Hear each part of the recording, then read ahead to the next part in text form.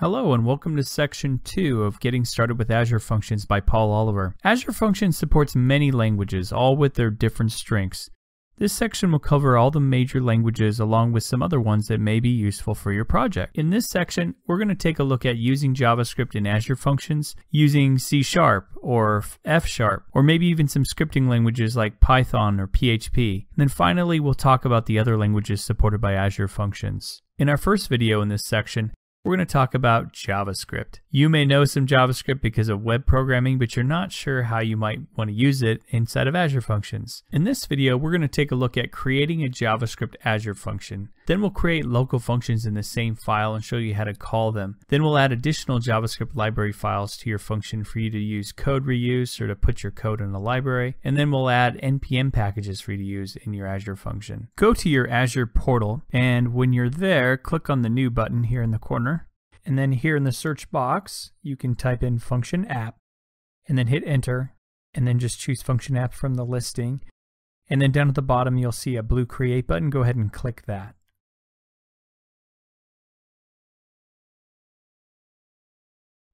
Again, we need a unique name for our app name. So this time we're going to do second function app and then put your first initial last name. So I'm going to do Pauliver. And then for subscription, that looks good. The resource group, I'm going to call it second function app resource group. Choose a region close to me for the hosting plan, and then storage account, I'm going to give it something unique. And make sure it's lowercase letters. Click create. So to spare you waiting for this, I'm going to fast forward this a bit, but you do need to wait about 30 seconds or so for it to provision your function app.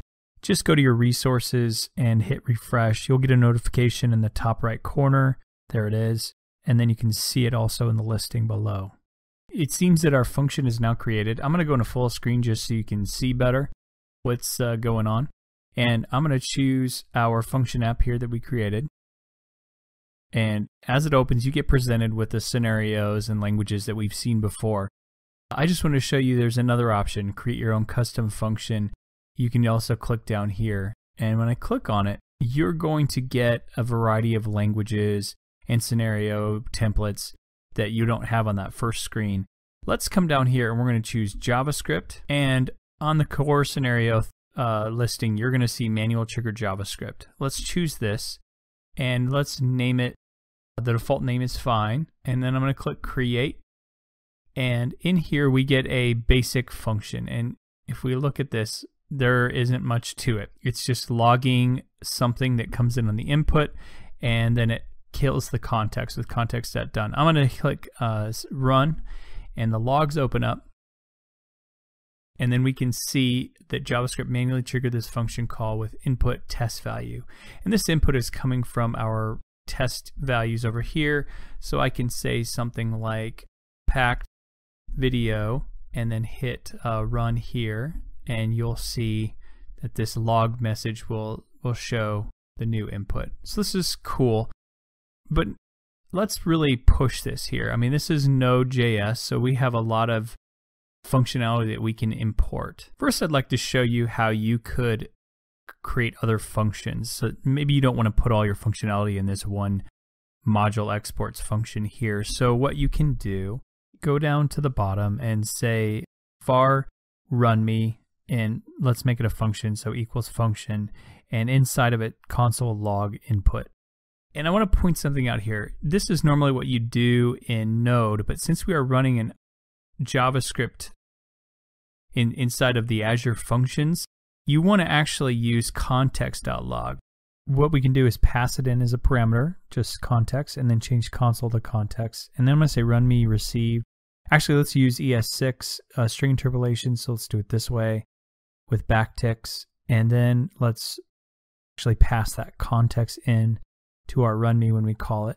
So here we're going to come up here and type run me context some value.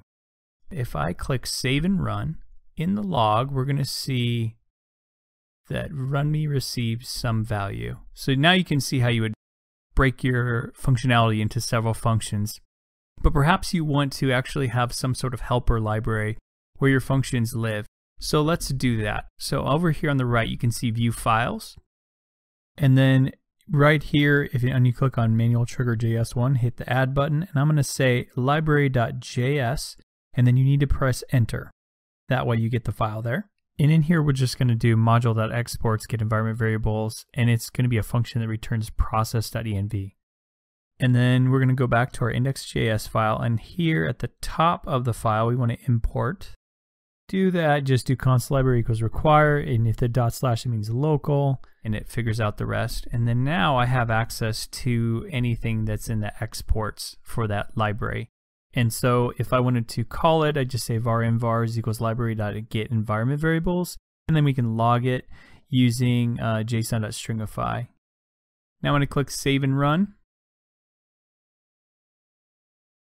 You can actually see this. The Azure portal is very touchy when you use your scrolling. But you can see here that the environment variables are getting parsed out here. If we want to see it easier, which I do, I don't like this, I'm just going to give it a little bit more arguments to JSON stringify, and then let me run it.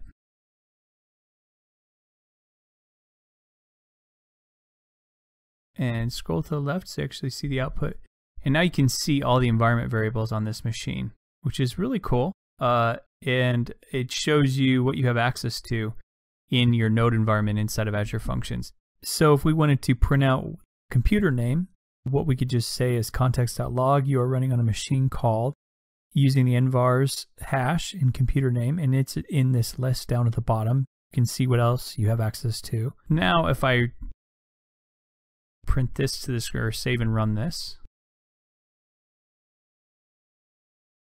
you are running on a machine called, and there you go. So if you wanted to include a node package in your function, how would you do that?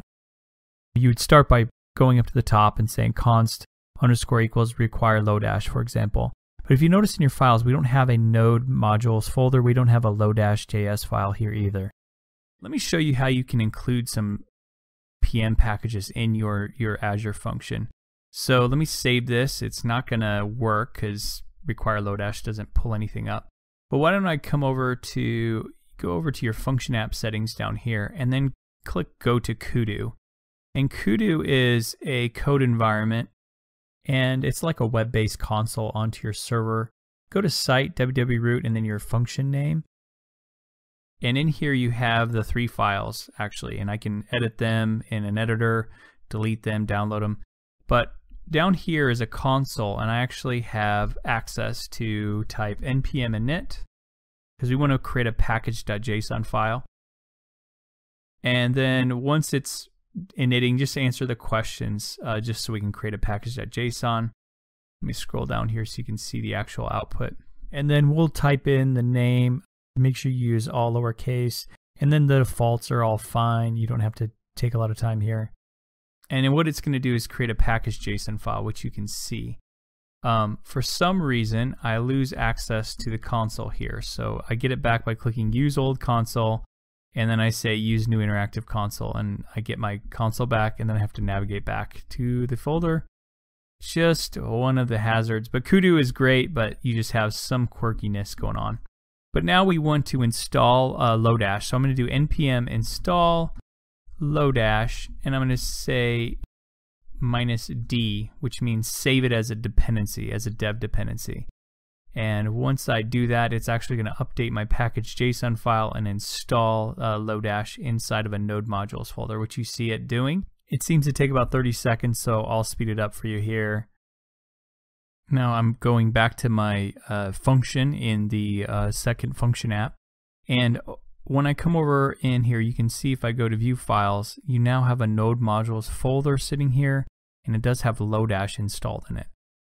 So to use it, why don't we go down here and let's actually take an array of numbers, because Lodash is very good at working with arrays and lists. And so we'll call it var numbers equals, and we'll do 1 through 6. And then we'll use Lodash to reverse it. We'll assign it to a variable called reversed. And then let's log it to the console. And while we're at it, why don't we comment out context.log here, the big one.